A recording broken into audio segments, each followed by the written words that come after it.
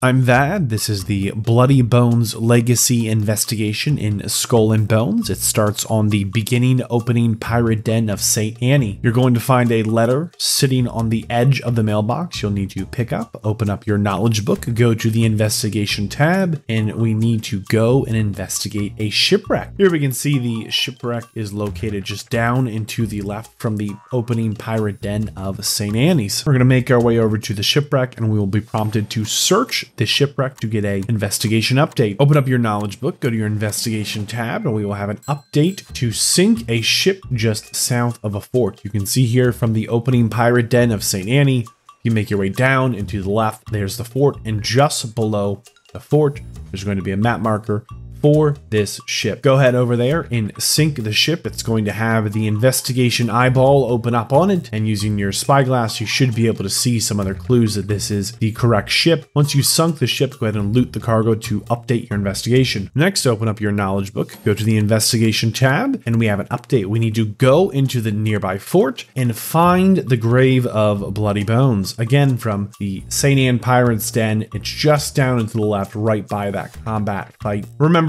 once you find the grave of Bloody Bones, you want to make sure you open up your cargo, open up that reward chest, close out the investigation. I'm Vadd. If you like this video, click like. YouTube channel members to support what I do. I will see you in the next one.